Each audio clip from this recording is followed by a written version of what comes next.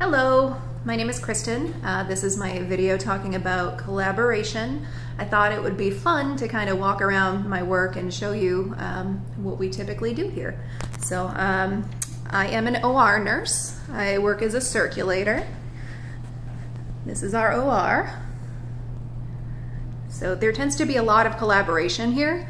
I usually am the circulator. I will walk around. We tend to use this board to keep track of the counts.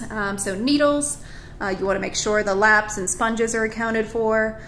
Blades, don't want to leave anything in anybody, that's not good. So yeah, this is what I do every day. This is a plastic surgery center. So I work with a board certified plastic surgeon, as well as anesthesiologists, other RNs, and we take care of the patient. So I'm going to walk on over here. So some collaboration that we do, we work directly with the anesthesiologists. That's all the fun equipment we have here. We perform intubation during the surgery. We monitor the patients, as you can see on that lovely monitor to my right. And then we also administer medications during surgery. So more often than not, I will be asked to draw up medications or local anesthetic that is used during the procedure. The surgeon usually makes that known to me, and I will draw up the medication. Additionally, I will be keeping an eye on the vital signs to let the surgeon know if the patient becomes tachycardic or bradycardic. Additionally, I'm also responsible for making sure that the OR is in a pristine state. So I'm walking around making sure that if anything is dropped, it's picked up. I'm making sure the patient is in the proper position. If a hand gets loose, it's my responsibility to tuck it back in. Same with the position of the legs. If the position of the legs are incorrect, it can cause almost kind of a foot drop scenario, which is not a good thing. So yeah, that's the kind of collaboration that we do on a daily basis here, which is very interesting. We see a lot of different cases and a lot of different patients. This coming Monday, we have a gynecomastia surgery, which is to remove male breast tissue. And then we also have an implant exchange with a dermal matrix that we're putting into our breast augmentation patient. As far as things that I think that can be improved on, there have been times in the OR where things will pop up and you just have to kind of think on your feet, so to speak. Trying to think what else, kind of rambling a bit here.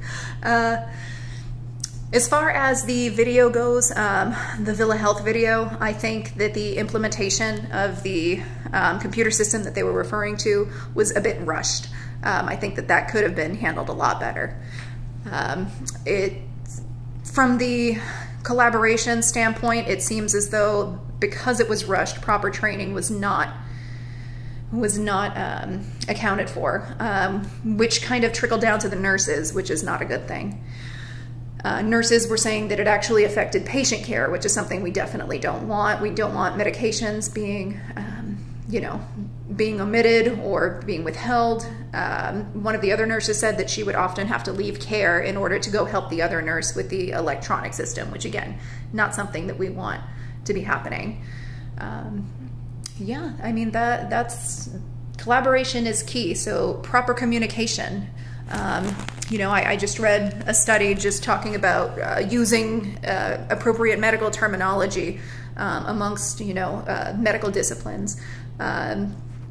Reaching out to the IT department for that particular scenario and making sure that they understand the training and making sure that they understand what they're teaching to the nurses. So therefore, if the nurses have questions, they can go to the IT department. It seems to me that the IT department was not trained properly because they were trying to address these issues and not having any luck with it at all. I didn't really cite any particular sources for this video. I just sort of drew on my own experience.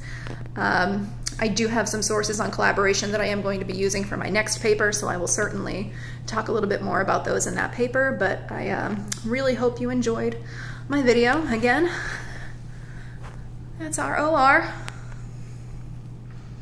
and that's what we do here in Brookline.